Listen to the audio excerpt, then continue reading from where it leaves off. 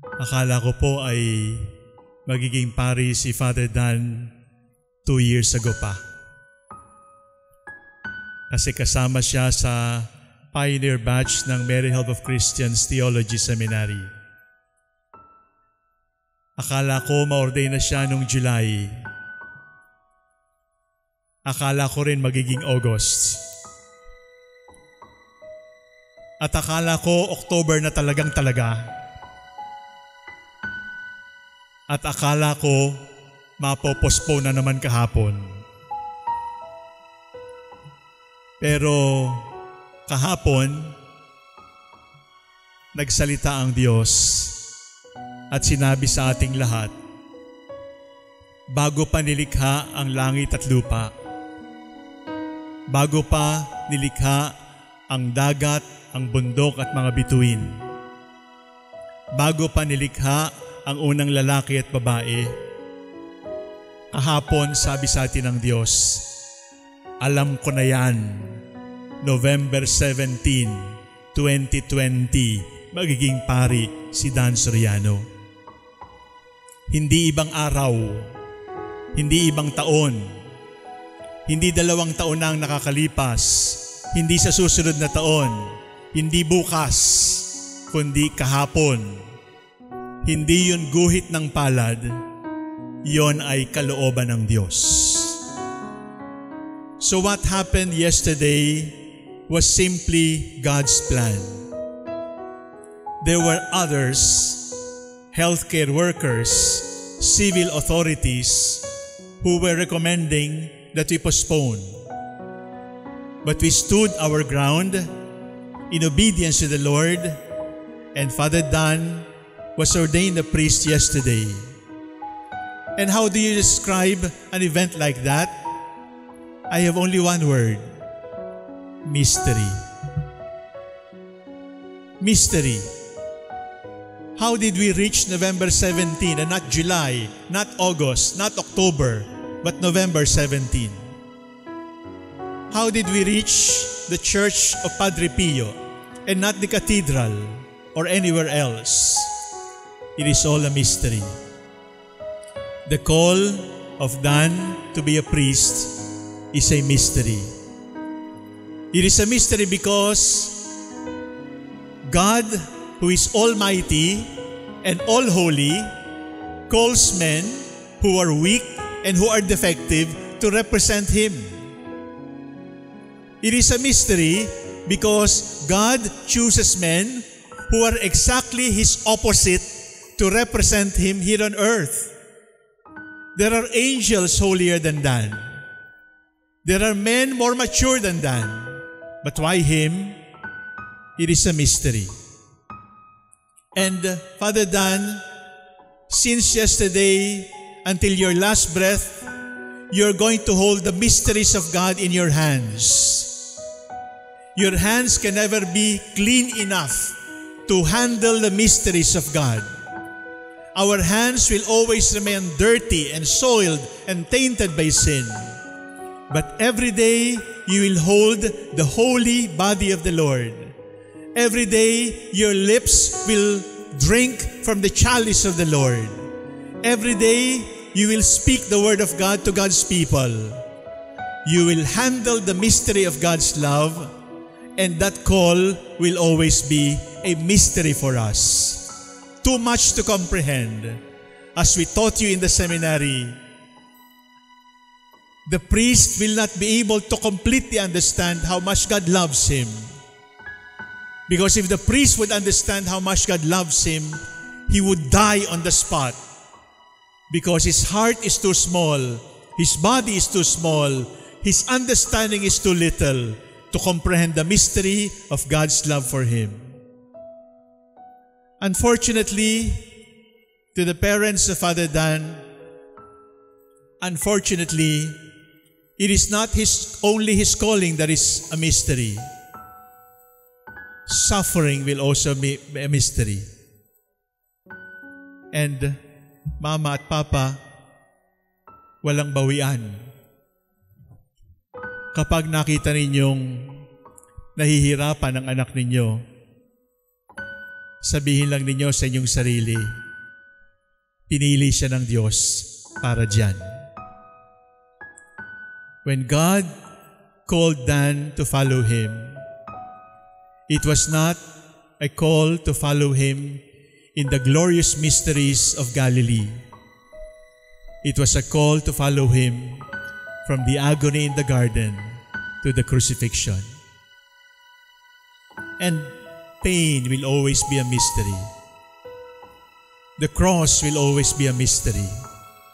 And the sufferings in the lives of priests will always be a mystery. Sometimes that suffering can come from within the church, from his own brother priests, and even from us bishops. Sometimes the pain and the cross can come from the same parishioners for whom he is willing to die. Sometimes that cross will come from the same church, from the same community, from the same friends.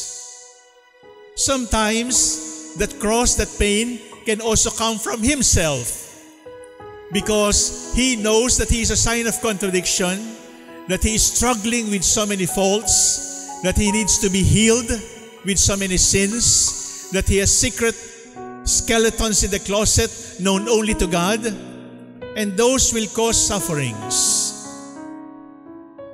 Santa Teresa de Avila was tempted by the devil, at ang demonyo nagpakita kay Teresa hindi bilang isang demonyong may sungay, maitim at pangit at may buntot. Nagpakita ang demonyo kay Santa Teresa kamukha ni Jesus para siya lukohin. Subalit pagkatapos lamang ng ilang minuto, sabi ni Teresa sa demonyo, "Hindi ikaw si Jesus." Sabi ng demonyo, "Ang galing.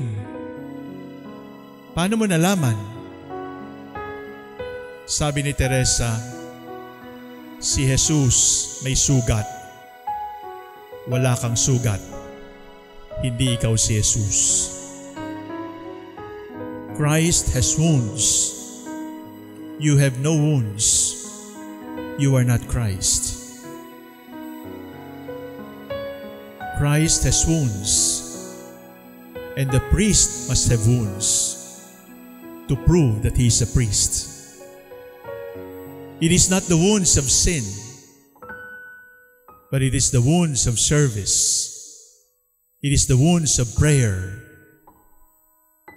It is the wounds coming from love. Love will wound us. Service of others will wound us. We are bound to get wounded.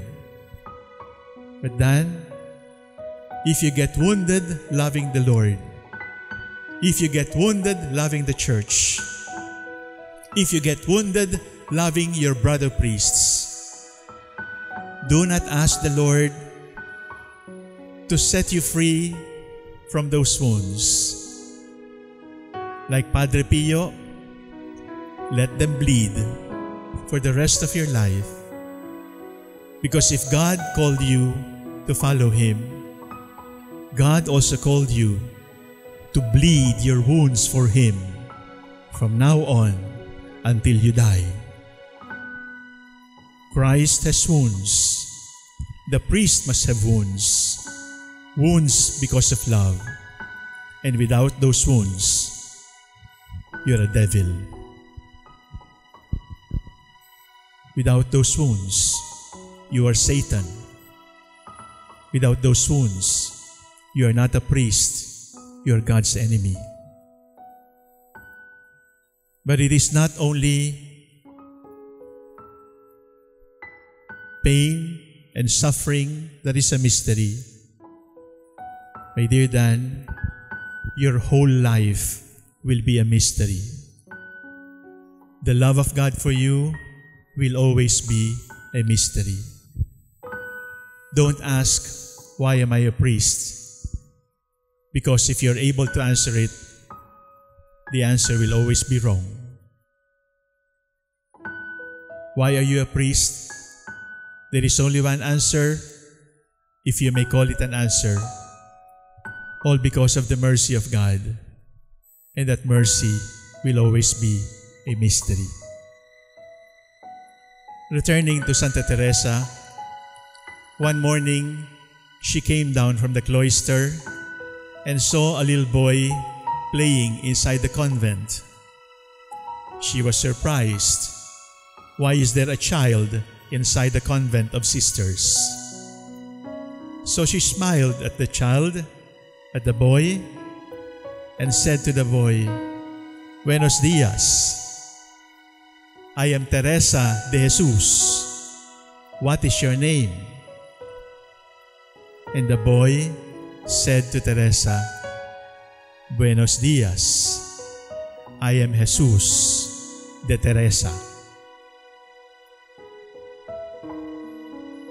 I am Teresa of Jesus, and I am Jesus of Teresa. Yesterday, prostrated on the altar, you proclaimed without saying it, "I am Dan Philip of Jesus." On the same moment, a voice was heard, and then the voice said, "I am Jesus of Dan Philip." Dan has chosen to belong to me, and I have chosen to belong to him. Then you will hold the Lord like an earthen vessel. Take care of it.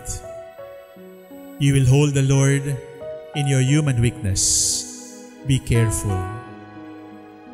Life will always be a mystery, too much to comprehend. When we see you, Father Dan, may we see the face of Christ mysteriously showing His face to us through you.